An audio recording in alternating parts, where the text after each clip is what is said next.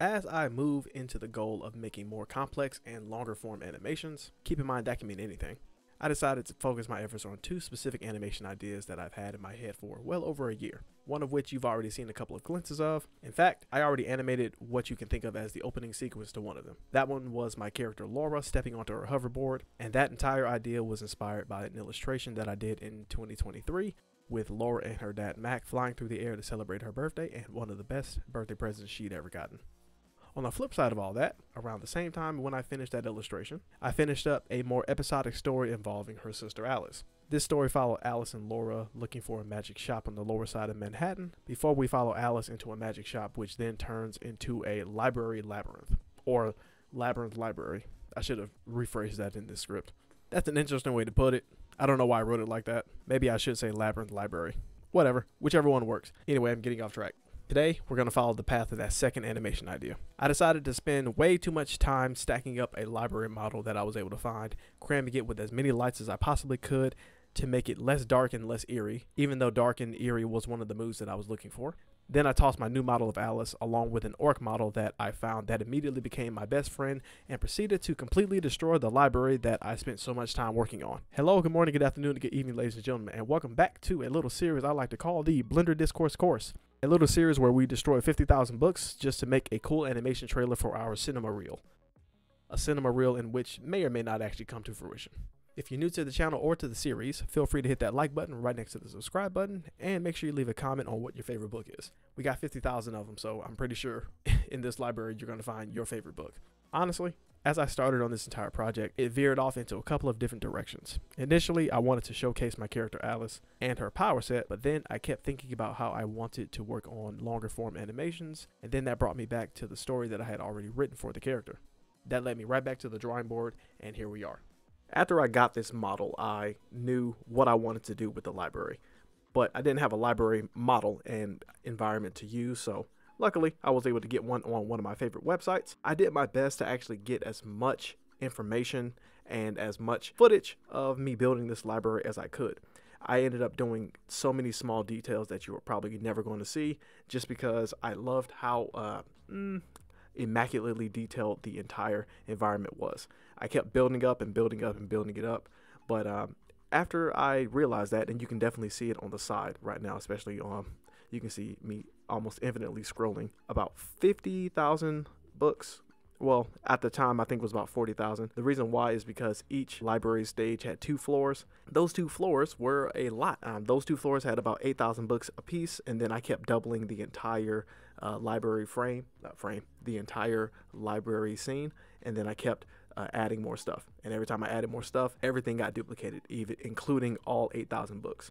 So yeah, not something that I recommend if you don't have a strong enough computer, which my computer was absolutely just screaming at me every time I moved my camera around in order to get Alice to be positioned like this. I initially wanted to do an entire test in the library just to see how well I could actually light the entire library as well as the environment. Luckily, the library came with plenty of lights. It came with a set of lights that mimicked moonlight and the starlight coming from outside the world into the actual library. I love those the most, so I decided to play with that a little bit more. You don't really see most of that in the video because I kind of cut most of that out. But eventually I got around to actually posing Alice the way I wanted to, and then I realized I could do some extra stuff in the meantime while I was waiting on certain props to load up and render. So I kept messing around with focus, messing around with cameras, and just getting some of the most cinematic shots that I definitely could. When I tell you the cinematic shots came out very good, that's all I can really say.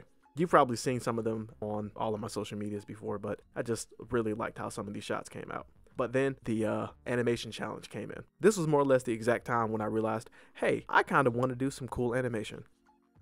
You'll see it at the end, but this was probably one of the more complicated animations that I had done for a camera that's on rails. I did a video about how to make a character turn around with just the character actually turning around, but initially I wanted to actually have the camera turn around the character and not the character just turn around in front of a camera. Well, today I get to do that. This is definitely something I have to remind myself to try out later on in the future, but this was a good project to practice actually setting up the camera track to actually run the camera on and then have the camera just go straight down the entire track like it's supposed to.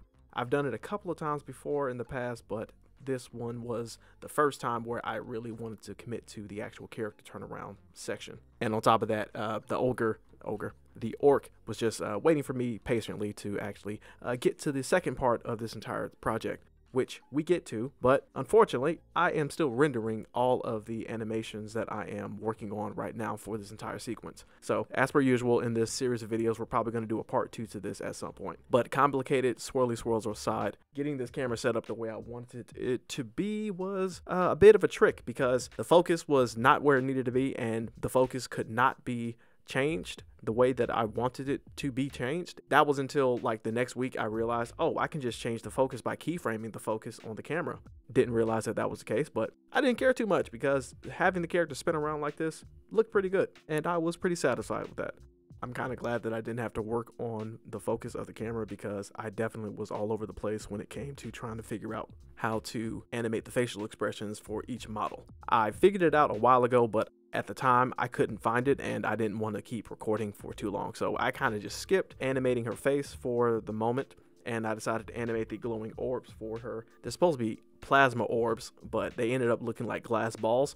I was alright with it in the end, but yeah, working on those took a lot more time than I thought, because I had to make a separated path for all of them, because animating them the way I did not let me actually do that. Every time I would copy and paste the orb to move it into another area and try to like cheat, I couldn't do that. I had to actually animate all the orbs individually and have them in their own little animation path, which, you know, that makes sense, right? But you don't want to do that when you have a character who can make a near infinite amount of these types of materials. So you could easily cheat by just redoing it. But no, I had to go the hard way and just do everything myself. I was all right with that. That concludes this little section right here. Had a good time with it. Also, this is the time where I realized, oh, while I'm animating everything and moving the camera around, I'm lagging a lot. How can I fix that? How about turn off all 4,000 books that I have on this level? And how about turn down the other 10,000 books that I have above this level? So yeah, I kind of did that. That leads us into this next section, which is actually the establishing shot for the Alice animation that I was really working on. I'll show you a lot more of it at the end, but I really just wanted to show off some of this beginning portion. So the main part of this entire animation that you're seeing me work on here is that she is supposed to be arriving into the library from a portal that she conjured. The portal just happens to be square shaped. I kind of wanted it to be oval shaped, but then I realized it would kind of look more dynamic and it would look a little cooler if it were to be a square.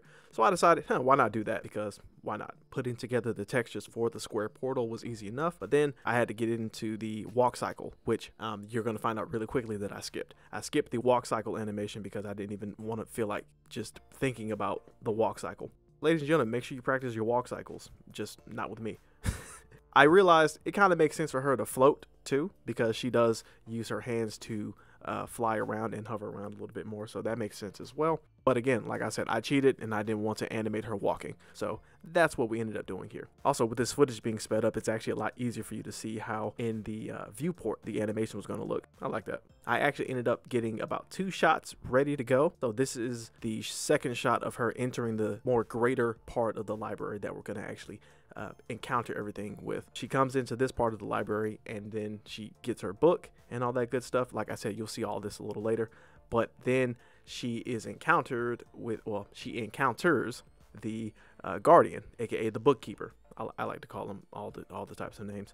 So overall, I had a really good time with this entire animation, and I'm glad as to how everything came out. This was probably one of the more longer form animation projects that I actually had worked on in a while, and that is saying something because I did something like this earlier over the summer. This is kind of one of my bigger goals for the next few months, so I need to start practicing early and getting these stuff done early so that I can be on time for all the goals. So with that being said, thank you all for watching. I hope you enjoyed this video.